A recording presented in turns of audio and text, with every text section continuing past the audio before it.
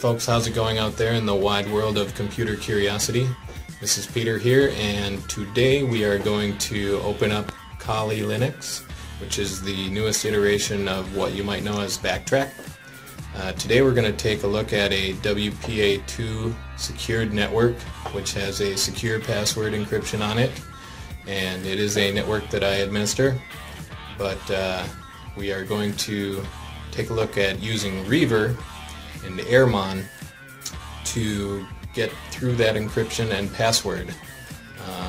So let's see, I am also going to tell you that I'm doing this in a virtual machine, and I would recommend using an alpha external USB Wi-Fi card, obviously just plugged in with USB. That is for a couple of reasons. If you're doing it in a virtual machine, then you're going to need to do it with USB, otherwise it won't work. And I also just recommend the alpha adapter overall. It's cheap, you can get it for like 20 to 30 bucks on Amazon, and you can it has ridiculous reception. It just picks up way more networks than your average laptop would, just because it's got the high gain antenna on it. I actually have my smaller antenna on it. I have a like 11 decibel one at home that you can reach very far with. So here we go. First, you're going to check and make sure that you are not on any networks. You can see this is the network that I'm going to be working against.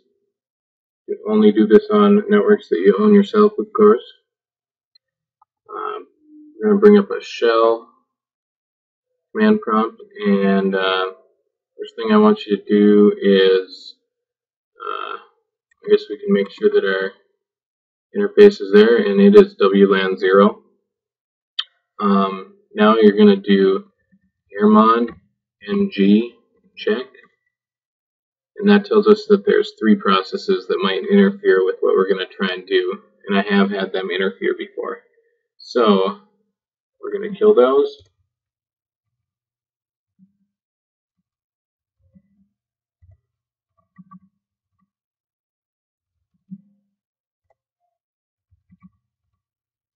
Alright, now we should be good, and it has no problem now when we check. So next we are going to take that WLAN 0 and put it on monitor mode, give it a monitor interface. So Airmon-ng start WLAN 0. Thinking about it. Okay, monitor mode enabled on monitor mon 0. So next we can scan our neighborhood here for wireless hotspots by doing arrow dump on mon 0. And here we can see we've got a few. This one's mine, so that's the one that I'm going to be going against.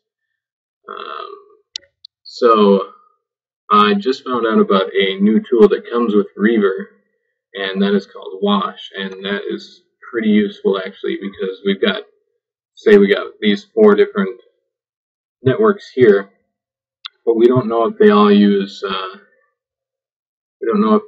WPS, so we don't know if they're vulnerable to Reaver. But if we use Wash, we can see which ones are. Whoops, Wash -I mon 0, and apparently the only one in the neighborhood that is vulnerable is me. Oh, I guess Daisy is as well. Okay, so I could choose to do either one of those, but I don't own the second network, so I won't do that. So once you use Wash, it gives you the MAC address here. You can go ahead and copy that, and then we can just go ahead and get right into Reaver. And Reaver also has a lot of different options that you can look at or mess around with. We're just going to do mostly like it says, interface on mon 0, and the network is going to be the one that I copied. And then -BB which is for visual, so you can just see what's going on the whole time instead of it looking like it's doing nothing. And we're just going to go ahead and let that go. At a previous session I'll say no, just so you can see it go from the get-go. That is kind of cool. It saved your session, so if you can only do like 20% of your attack at a time, then you can save it and come back later if that's something that you want to do. So here it's sending these requests with the pins, and the ones you're going to pay attention are these longer ones. They tell you actually how far you are. 0.05%. So this is just going to be going now for probably quite a while. This, I've heard a lot of people say this takes 8 hours to get through. So we'll check back in a little while.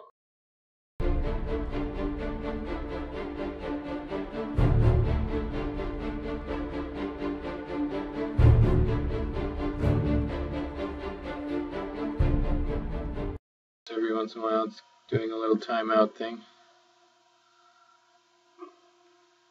which should be okay.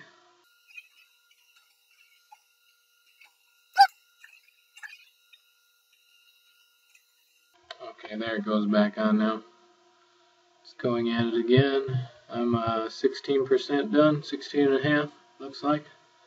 So we'll check back in again later.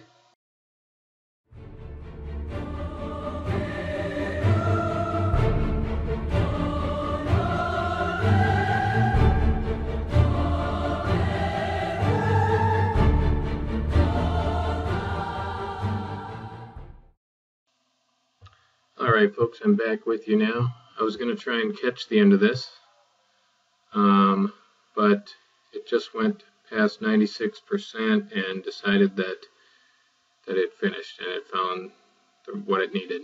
So it just kind of ran that whole time, just like you saw in the little clip screen. It took 20,366 seconds. So I was just checking the beginning of this video, and we actually had started at 11:07, and now it's like 5:07, 5:08. So actually it took about 6 hours, which is pretty good.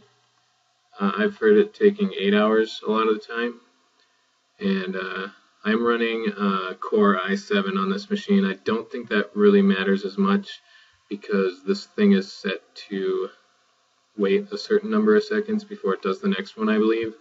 Otherwise, if you just do it really fast, the router just kind of rejects it, or it puts a timeout on it. You did see some of those timeouts a few times because the router decided there was too many tries in too short of a period of time. So yeah, there we go. I'm obviously going to change what my router password is now, but there it is. That's my WPA PSK, and so now I can go on any machine. If this was not a network that I owned, that would be bad and it would be illegal.